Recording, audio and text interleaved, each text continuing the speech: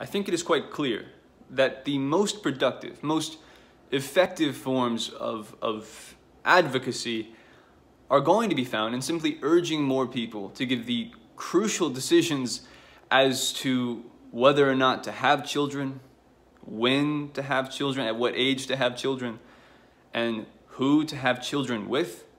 To give these decisions the utmost respect that they clearly deserve. This is a goal that virtually everyone is very easily able to wrap their heads around and get behind. You ask the average person and they will plainly tell you, of course, this is a decision that warrants contemplation. It is likely the biggest decision that an individual will ever make in their life.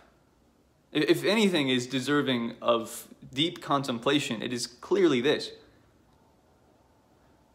So you might ask, well, what's the point of attempting to convey something that everyone already knows?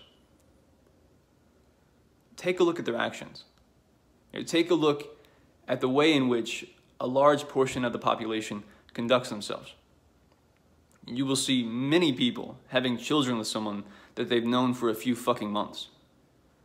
You will see people not taking anywhere near as much precaution to avoid having an accidental child as they should. So people may tell you, of course this is an important decision. Of course. They don't recognize the weight of it, clearly. They don't recognize the full sheer fucking weight of the decision. That much is clear.